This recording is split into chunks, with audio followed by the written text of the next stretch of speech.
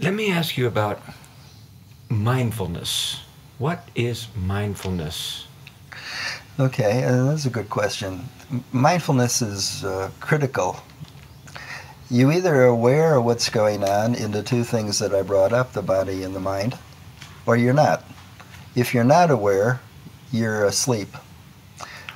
If you are aware, you're awake. And you've heard in Buddhism people talking about the Buddha as being the awakened one, or people who reach nirvana or become enlightened, or are people who are awake.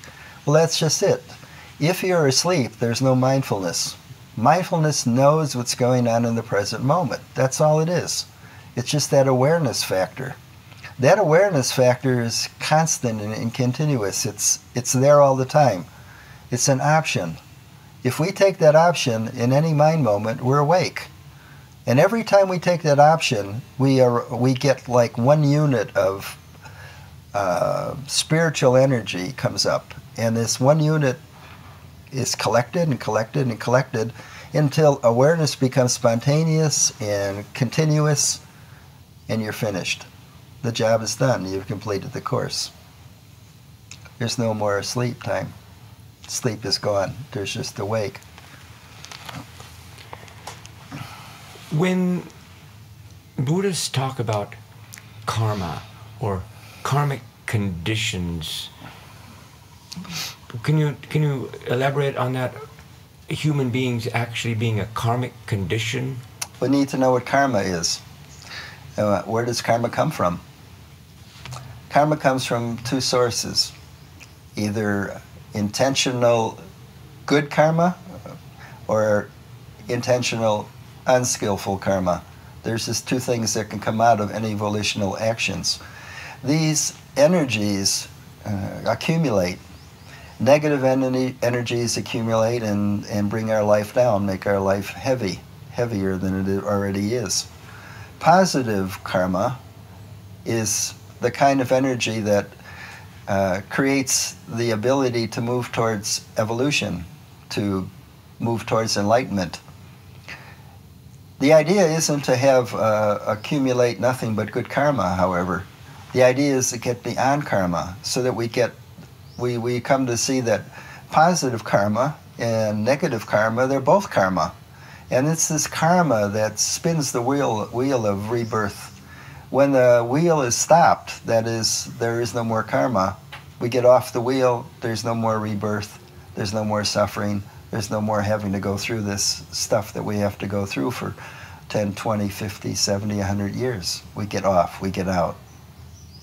Change, suffering, no self. Why are they grouped together? What does this mean? Well, they're grouped together because they're principle. They're true in every moment. Every situation that comes up, they're law. Change is, everything is in flux and flow.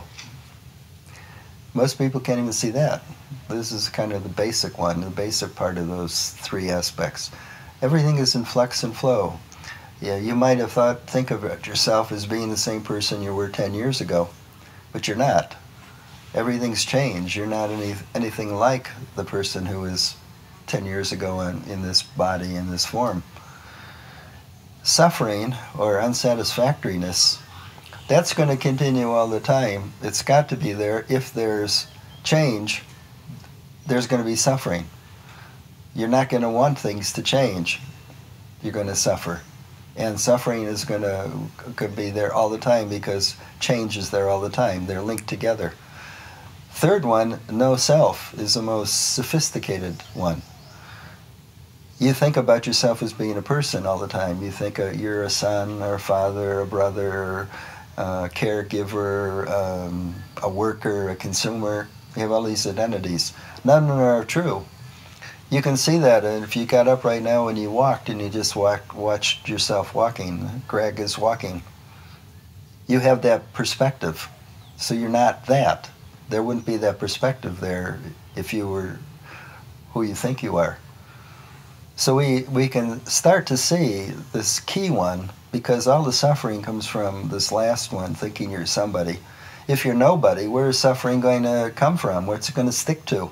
Mm-hmm. Or is this a fantasy? Is it a fantasy that there actually is somebody there? We have to brainwash ourselves to think there isn't? Well, some people might think of it that way, in a kind of an intellectual way, philosophical corner on that. But it's not propaganda. It's reality, and it's not easy to come to, and that's why meditation, or the practice of developing the mind and seeing things as they are in the present moment, both in the body and mind, will lead you to understanding that there's nobody there. There's no continuous, permanent entity that's going to, even after the body dies, reappear in some other form, because there never wasn't anybody there in the first place.